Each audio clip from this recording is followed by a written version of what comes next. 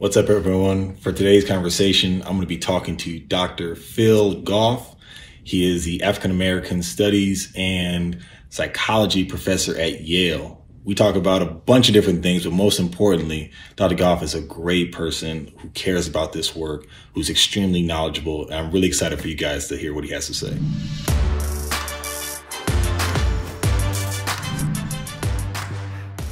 Dr. Goff, I appreciate the time and you coming on, having this conversation with me. How you doing today? I'm doing all right. I don't know why you appreciate my time. You in the middle of the season. So I appreciate that you were on a screen in front of me, not dunking on any of the Sixers. So I appreciate that greatly. Nah, they got us the other night, but we got something for the next time we see him. That's for sure. So tell me, who is Phil Goff? I'm Philadelphia born and bred. I did spend some time in West Philly on a playground.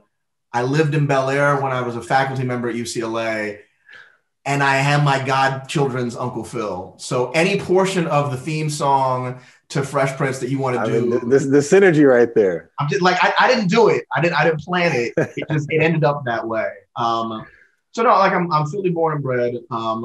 I've been an academic, and so basically a professional nerd for a long time. I'm now a professor at Yale. I'm in African American Studies and in psychology. Psychology is my disciplinary training, but really I'm a numbers nerd. And about a dozen years ago, I started an organization with my co-founder, Tracy Kazee, called the Center for Policing Equity.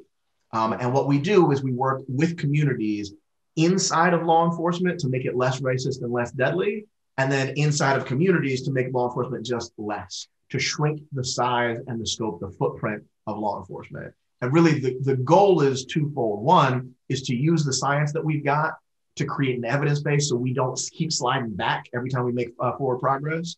It's on other people to go 2 steps forward. I'm trying to prevent the 2 steps back, right? Mm-hmm. But the other piece is that if you think about the way we have set up law enforcement and the criminal legal system in this country more generally, it's often the case that what we do is we're set up to punish people for making choices inside of bad options that we gave them. We gave them the bad options and then we're like, yeah, you picked the wrong one. You got to go to jail. How'd that sound? What kind of mess is that?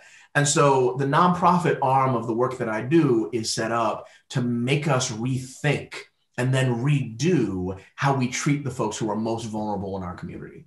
And then obviously I'm a devotee of Prince, as you see behind me. So like those are the parts of me. We got Philly, we got Justice, we got Prince.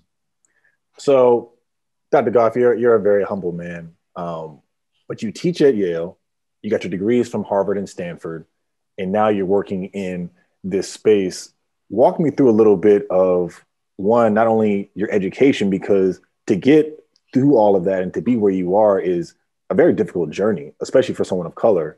But then how do you take that education and put it into something so much more impactful in terms of policing and these statistics and the psychology and really trying to understand how we reduce that footprint?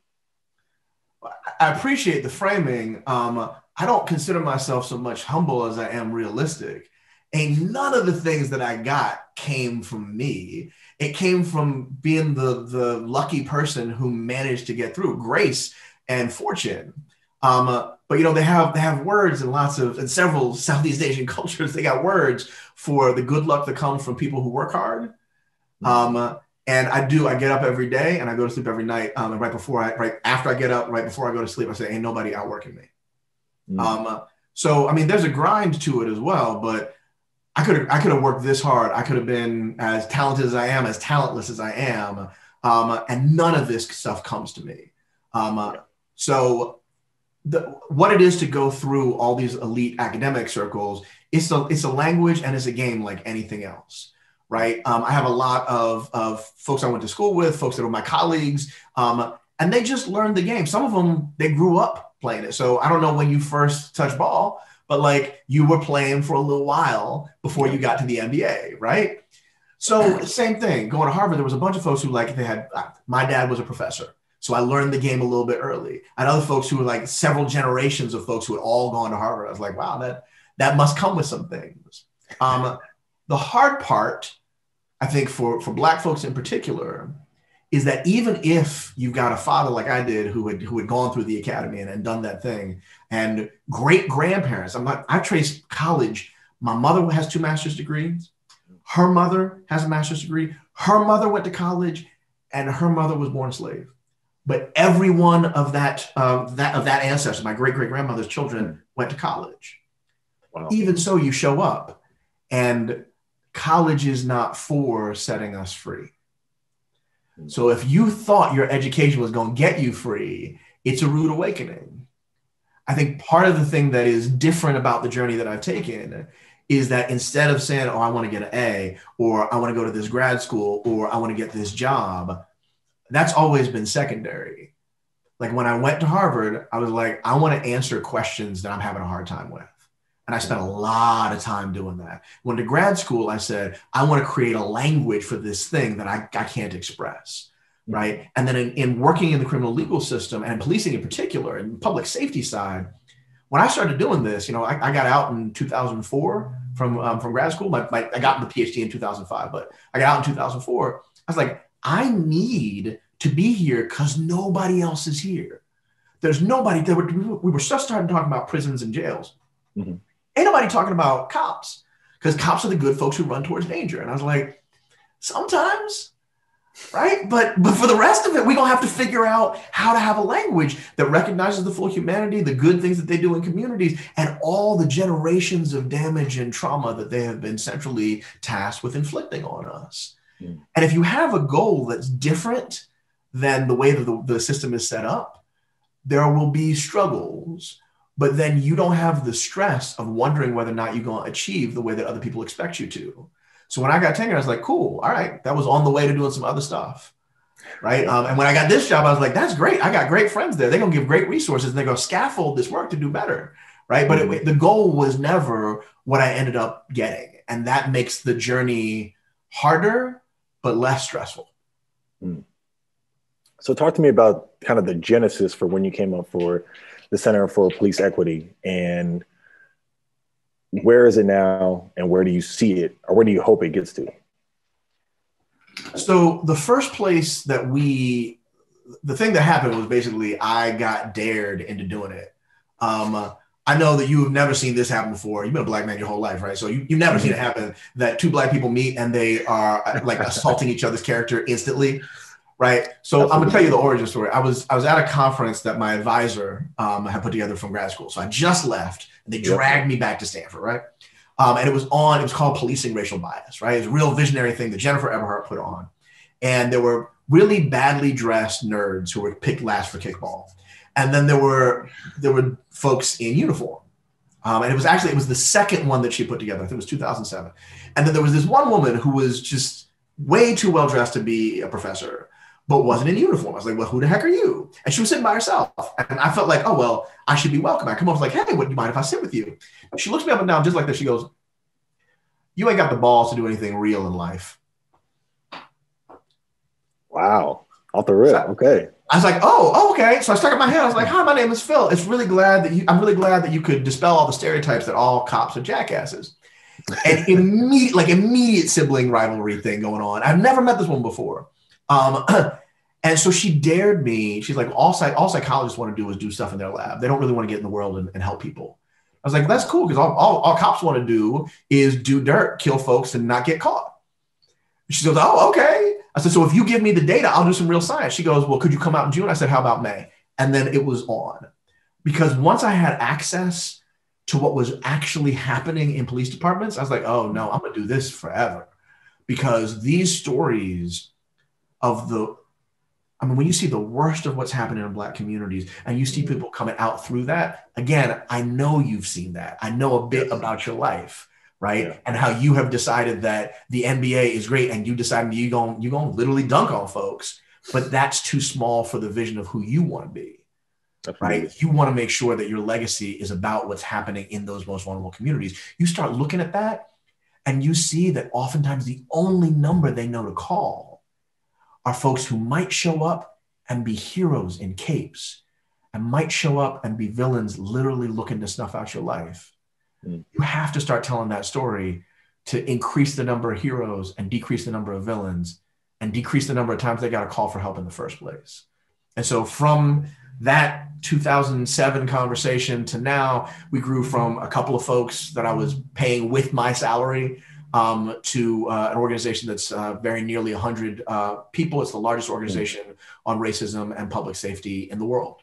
And our goal, again, is to arm the genius of community with the tools they need so that they don't have to call in crisis nearly as often. And when they do, the right resources show up instead of a badge and a gun trying to be a cure for homelessness, substance abuse, mental health issues, and abuse in the home, as if it never could be. So over the summer, there's been so much dialogue, right? Obviously, abolitionists have been working long before, more recently, the term defund the police, administrations have always talked about criminal justice reform. How realistic is it that we can not only reduce the footprint of the policing in our communities, but like you said, have different resources and have the appropriate people called and responding to the situations that are needed to actually prevent harm? Yeah, so I'm gonna push that question in part back on you. Have you ever known anybody who's had a problem where they could have called the police and did something else? Where they called a friend? Mm-hmm. All the time. All the time. Right. You may even have heard somebody say, "Don't you ever call the police. I don't care what happened." You might have heard that someplace, right? Yeah. So there are households that are doing a smaller version of abolishing law enforcement in their day-to-day. It's absolutely realistic that we can remove people whose job it is to purvey violence or remove freedom from the job of taking care of people's mental health. If you have someone who's considering suicide, who thought it was a good idea to introduce a badge and a gun to that situation? We could remove that immediately. And we just saw Denver has segregated mental health response from law enforcement response. And the chief is like, why did we ever do it the other way? We're saving lives. It's absolutely reasonable that we can rethink how we treat the most vulnerable folks who tend to be disproportionately the children, the descendants of formerly enslaved folks from this country. It's absolutely realistic. How we do it is harder. There are some great examples, like I said, in Denver, Oakland, they've been doing this. Kat Brooks, I just had a conversation with her a little while ago. Kat Brooks talking about don't give San Francisco the credit for what Oakland's been doing. Right. Yep. So they've been doing it in some of these places. That's fantastic. But how much money do we want to take out of law enforcement and put into which social services exactly? And some social services, we're going to need to invest. And by the way, it takes time to hire people and get them trained up, especially if you got to build new systems. So how long do we need to invest in them before we see the payoff that will reduce the reliance on law enforcement? Those seem like real boring questions. I specialize, and you see this right here, I specialize in the unsexy all day, every day. I feel bad for my wife. But the unsexy parts, the budget reconciliation portions, right? Like the fiduciary obligations to previously collective bargained set-asides, that's a lot of where the work is right now. And the folks who are newly activated to this, they hadn't been through a budget cycle before, or they just went through their first one. So it's going to take some time for all of us to get together on the same page and for us to get the bureaucracy out of the way. And that saps momentum. It saps a lot of energy, right? But it absolutely is possible in the same way that you could put together, a group of folks to play a game that nobody had ever thought of before. And then it becomes an institution because it's household names. That becomes a brand in of itself. Just because we've never done it before doesn't mean it's possible. It just means it's going to take people imagining that it is. Absolutely. Absolutely. And one thing I wanted to ask you too, because, you are a psychologist, a lot of, we hear these statistics, right? Whether it's about police brutality, whether it's about policing, all of these different things. And, sometimes you have conversations with people that say, look, I understand those statistics, but this is what happened to my family, or this is what happened to a close friend, or this is what, our community is dealing with. So I get all those numbers, but what about my experience? What are your thoughts of the conversation around healing and trauma associated with these things and the psychology of not only seeing these things in the media, whether it's the videos that are shared on social media or things like that, but how do we heal these statistics on a day-to-day basis? Yeah, I mean, I feel like the question you're asking is a real hard question to answer. It is. And I don't expect you necessarily to have an answer, but just more of an educated research opinion than just. No, it's okay. It's okay. I'm gonna come for you next. Let's go. We can talk about that jump in the third quarter. I think it's a hard question to answer because it happens on so many levels. I have to tell my students this all the time. I'm a social scientist, right? My job is to do science in the social world, but social science is a purveyor of violence too. Exactly the way that you said. It's like, I'll tell you, if somebody come to me and be like, the cops beat up my brother and he never walked right after that. And I'd be like, well, beatings that end up in long-term maimings are only 0.2% of all contact with law enforcement. And it's as if what I'm trying to say is that didn't happen or it doesn't matter. That's some violent mess to do. By the way, I would never say that. And people who do say that should get checked, right? But social science does violence by pretending that the individual experience is somehow less important than the aggregated experience. So when you talk about healing, there's individual folks who just got to heal, right? I've had the good fortune to be able to meet, but also bad fortune because this happened in their lives. Folks who have survived this personally, who are family members of folks who didn't survive contact with law enforcement. And that journey has to be individual. So today it was just announced, I think it was just today, the family of Alton Sterling is being given $4.5 million in a settlement for the police killing of Alton Sterling in Baton Rouge. They had previously been offered $5 million. And they said, we really want more justice in the department. They didn't get any justice for the department, but they got less money for one injustice. So it's a slap in the face. Also, that there's any dollar amount that could replace a life. But now they got to deal with, we tried for justice and we got no justice and less. How'd that sound? I don't know how they're going to heal beyond with their community day by day, hopefully with therapy and the help of mental health professionals, right? Like they heal spiritually together. But that's a different question than how do we heal as a nation from all the violence from law enforcement. And there I'd say, I don't think it's time for healing yet. And I'm not trying to get people to move towards violence. I'm just trying to say, to heal, you have to go back to something that was okay. Sometimes for a leg to heal right, you got to break it and set it. And law enforcement in this country, in too many cities, started when there were runaway slaves. And in the places where that's not where it started, they still had racist laws on the books. And it was law enforcement's job to enforce racist laws. And we at no point in time in this country's history said, you know what, that thing we put together to do that racist stuff, that's jacked up. We should stop doing that. We never had a clean break. I think we need a kind of clean break of that's why we're talking about reimagining in the context of abolition. The reimagination is about, well, how would we want to treat folks who were given terrible options and had to make some kind of choice? And the folks in that community, they don't want more punishment, even if they were the survivors of violence. They want to invest in jobs and education and opportunity, even for the folks who victimized them. So I don't want to heal before we've decided what a healthy body would look like. Because if you heal and the toxins are still sealed up inside, you're just going to have to, like I said, break that bone and do it all over again. So the individual healing is a different thing than the collective healing. And I don't think it's time for that collective healing just yet. Man, that's a deep answer. And like I said, you had a much better answer than I would have had on that. So see, that's why I asked it. My last question here, because I know we're pushing up against time, and obviously I'll give you a chance to ask any questions that you have. But what future or hope do you see for police transformation? I'm so glad that you said transformation. So that because you framed this as this is not just reform. We talk about abolition, right? And I'm so glad that you said transformation. I think for public safety, we got to really have, again, I'm a nerd, so I'm gonna talk numbers.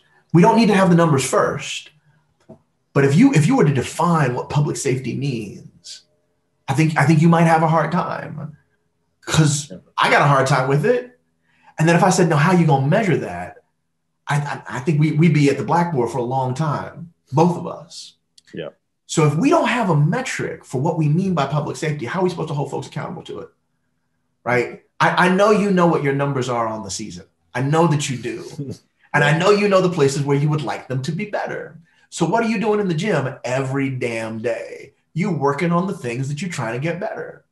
Yep. Right? If you didn't have the numbers, it'd be a lot harder. Right? You wouldn't know what to work on. You wouldn't know how to make it better. We haven't defined public safety outside of crime. And we've defined crime as basically just stuff that Black people do that we don't like.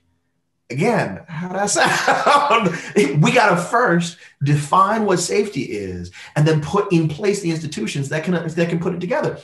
No community feels like police are going to make them safe, except for the communities that were already safe and need to be protected from their idea of other communities. Mm-hmm. So the future of public safety, I really hope, is that we're defining public safety in the language that makes sense for the folks who aren't safe, and that we're giving those folks the things that they need, which will never be police first.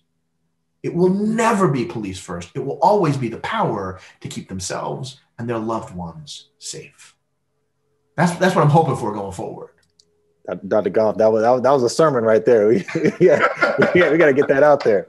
I'll leave a little bit of work. Now you said you were going to give me a little bit of time. Yeah, I gotta ask. So this summer, right? There was all like the season was all kind of jacked up, right? I don't even want to talk about how my team was doing the last season, right? Like it's erased from my mind. But this summer, you're in the process. You have a job, right? Mm-hmm. And your job involves incredible dedication and focus on you and your body and your teammates. And I've heard athletes talk about when it's time to perform, I don't want to be thinking about anything outside of. Mm-hmm. And yet you have performed well, right? Your numbers did well, and you're focused so far outside of that. How do you manage to balance between a job that requires so much dedication and focus and a world where you know you can have a big impact because of how well you've done at that job? How were you doing that this summer when the country was on fire? Well, I think it goes back to, one, the precedent set by players long before me, right? Players who have taken a stand, who have made it so that sports is in the conversation, right or wrong. Sports is always going to be in the conversation of whatever's going on culturally, whatever going on from an activism standpoint, whatever is going on from a platform microphone that can boost awareness to anything, right? It happens in endorsements and it can happen on social justice issues, right? They go hand in hand. The microphone doesn't discriminate. So to be able to say, look, it's getting towards the end of the season. It's getting towards time to lock in, even coming into this year, unusual season with COVID and things like that. That doesn't stop you from walking out of the arena and being a Black man, from walking out of the arena and saying that the issues that plagued my community were the same when I entered that building and are going to be the same when I walk out. Like, I am no different than anybody else driving my car down the road, whether I'm wearing a suit, whether I'm wearing my team jumpsuit, or whether I'm just wearing, a t-shirt and shorts. Like, we all face these same issues. So if I'm not going to use this microphone and this platform to speak on these issues and say, look, myself, my teammates, other people in this league are not absolved from any of these same issues that you're seeing over here. Like, your favorite sports player faces the same issues that Sandra Bland faced, that Alton Sterling faced, that anybody else has faced, George Floyd. So to be able to speak on these issues is, in my opinion, it's an opportunity to really make sure these issues and these topics stay on the front page. Because there's a lot of entities and a lot of people that don't even want it in the paper, don't even want it on the back page. They just want that conversation completely to the side. They want to enjoy sports in a very bland form. You go out and perform, you say the right things about the team, or you say the right things about the game. Maybe there's a little drama in terms of team to team, but there's nothing else associated with real life and the basketball. Yeah. And so as I was watching athletes stand up and take a stand on these issues, I was wondering how much you felt like the NBA was helping with that. And I'm not trying to get you into any trouble on this, but here's what I mean. Yeah. We all saw what happened in the NFL when some folks decided to take a stand by taking a knee. I deal with folks in communities every day where at the end of whatever we're talking about, we're like, yeah, we should ban the chokehold. And what they need to do is they need to give Cap back his job. I hear that regularly. Yeah. And it just seemed like in the WNBA, even more so even than in the NBA, but in the NBA as well, there was more freedom. It seemed like the athletes felt like there was more freedom to come and speak their mind. I wonder if you could speak to whether or not that feels like the case, and even more controversially, if I can get you in a little trouble, if you can see if you could talk about what it's like watching other athletes in other sports and watching them struggle and balance on that. I think first of all, it's important to acknowledge that the WNBA has been consistent in their activism from the jump. Like there's never been any discussion or ever any wondering about where they stand on issues. Like they are always front and center. They're always out there. The attention, they might not get the headline treatment, but they've been consistent all the way through. So I don't want to let, the actions that, we did as a league in the bubble overshadow the years of work that they put in. But about the NBA, I think that they did step up. They did allow players to really use the platform and support in that process in terms of saying, look, this is what's going on in our community. We are hurting, we are angry, we are tired, and we're going to voice this opinion, not only in our interviews, but on the court with our jerseys and, whatever medium that we're using, we're going to speak on that. And they said, okay, we're also going to amplify those messages and stand in solidarity with you. And other players and other leagues don't necessarily have that same alignment, especially in that moment in time when there was a shift happening. There was a different conversation happening than your usual voicing of issues. Like there was a monumental shift. There's a pandemic. There's, racial injustice. There's finally people, collectively across the country hitting the streets and saying enough is enough. So when you see other athletes who are struggling saying, look, I want to speak out, I want to support, but whether it's the team owner came out and said, look, my players aren't going to do this, or the league is not supporting you, or, you're the only Black athlete in your sport, Bubba Wall is stepping out and saying, look, this is how I feel. And there might not be anybody in the stands or, who I'm competing against who may understand, but this is what I'm going to do. And obviously we saw, the reaction there. So, I think it was great to see that, but the work has to continue. At that point in time, everything was aligned and it was great, but, it's a new season. There are different things going on. We're in a different time, and for players to continue to, keep their foot on the gas, to continue to educate themselves, have conversation, continue to link up with people who are doing the work and or contribute financially with your time, with your voice, all of these different types of things. Like the alignment may not be always the same, but it's still on the players and the athletes to continue to try to do our part. Yeah. And I look at the folks who are standing up against a league, and I'm like, I wonder how the league gets to brand that way, right? Especially given this summer, folks took to the street and they made things possible that weren't possible before.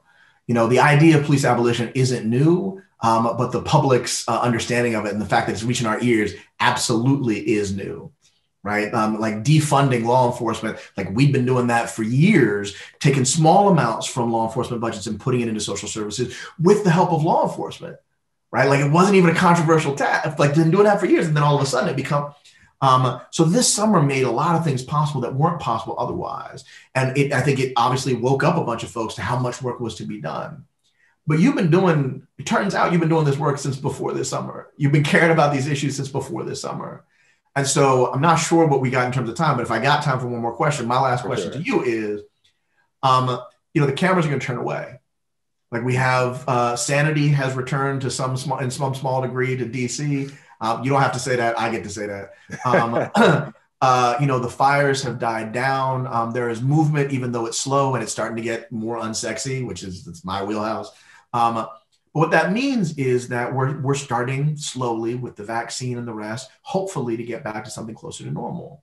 Mm-hmm. How do you think about either keeping people involved or getting people involved when it's no longer the same headline, when it's not on the front page? How do you think about helping people not look away while we're moving away from this being the only thing on TV? You know, it was so interesting. I had the best picture laid out for me before the election of exactly what you're talking about. I was on a Zoom and Stacey Abrams was talking, and she was talking about all of the years it took to build the infrastructure in Georgia that allowed Georgia to vote the way it did in the election, right? And then she would go on to talk about all of the work that would continue to have to happen in order for legislation, because everyone, you know, when something happens in our community, we hit the streets. When it's time to, you know, vote in elections, you know, we get out in the vote campaign. But then for the actual change, for the actual legislation, for all these other things, the non-sexy work, that is where the change happens. And that's where a lot of times you get stuck. And, you know, for me, you know, I've seen this kind of go around a few times where the cameras show up and it's, you know, it's February, it's Black History Month, and, you know, everyone wants to do a story and people want to talk about all these things, support Black businesses, you know, in vogue right now, right? Everyone wants to talk about it, but Black businesses have been around for a very long time. Like they will continue to be around even when, you know, that's not, you know, on the bumper sticker of people's cars. So, you know, how do you continue to dig into big problems, you know, connect with, you know, people like yourself, people who, you know, are highly educated, doing the work, you know, well-connected, and say, look, how can we continue to build on these things, to have this infrastructure so that when the next moment comes around, it's, oh, okay, look, we it's just simply, this is what we need. This is where we're at.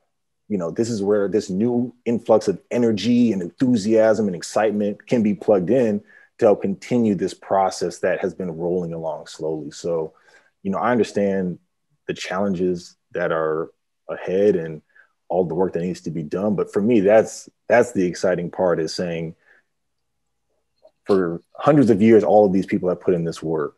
Let me add my energy to hopefully, you know, carry the baton a little bit more, and then the next generation will take it from there. You know, when you say that, it reminds me, Kwame Ture has this wonderful, he did a bunch of different times. He has this wonderful speech or answer to a question on a panel where he's talking about the difference between mobilizing and organizing. Mobilizing is taking to the streets.